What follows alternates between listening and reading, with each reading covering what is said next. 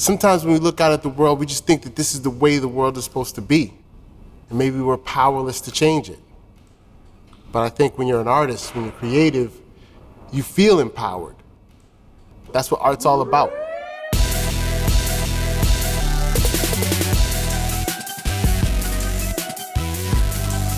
AFA just opened so many doors for me. It's unbelievable.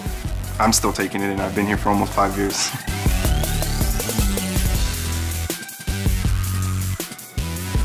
It makes you feel like a sense of accomplishment, like you finished something. It's like empowering. When I started Artists for Humanity, Boston was second to Los Angeles in youth violence. What I found were young people hungry for the opportunity to have a voice. I found young people that were so excited that someone wanted to hear what they had to say. I didn't have to hide my ideas and opinions anymore. All of a sudden, everything got brighter. Everything changed. It gave me a voice. It changed the way I saw myself.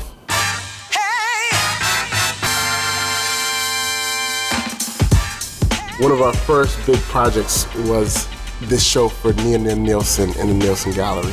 Susan comes into the gallery and says, I have this project. And she brings in the work, and they bring in the work.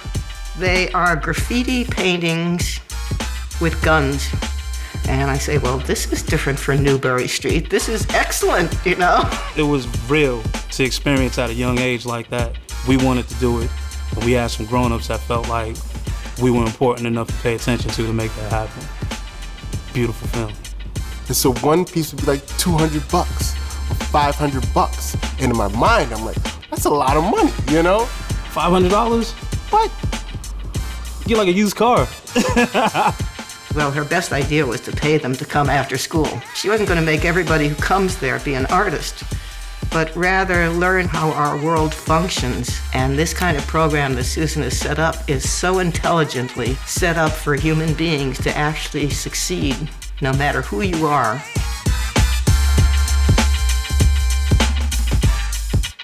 The youth want to be challenged. They want to be looked at as having the strength and the capacity to do just about anything.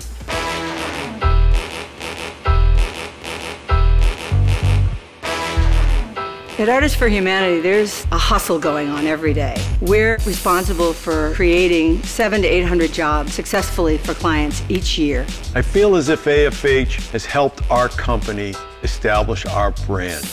A brand of being creative, innovative, yet also quality and dedication to the craft.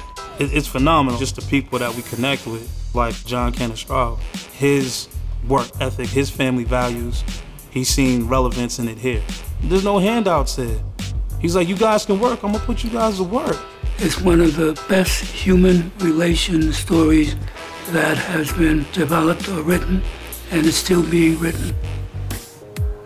I feel like that's just everything coming together. You know, I'm actually gonna be the first male to attend a 4-year college in my entire family, so that's hard. Watching your project get developed and watching it go through the whole process and finally get put on display is like exciting. And my favorite thing in 3D would have to be the flower. It was painful, but it was very beautiful when we finished it.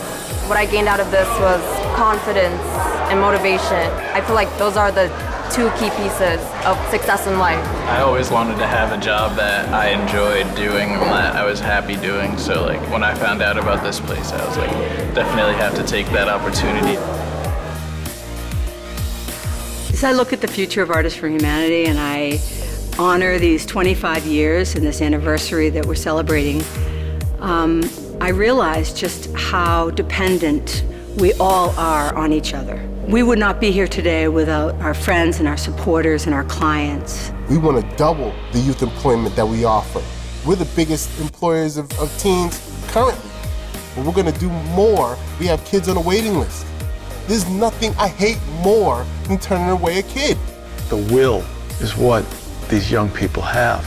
The will to make a difference in their life, in their classroom, in their community. And hopefully we can have them stay here in Boston because we need them here We invite you all to help us on this amazing journey that's brought us here and that will bring us well into the next generation of young people that come to us looking for a place to be and a place to develop who they are and what's possible for them.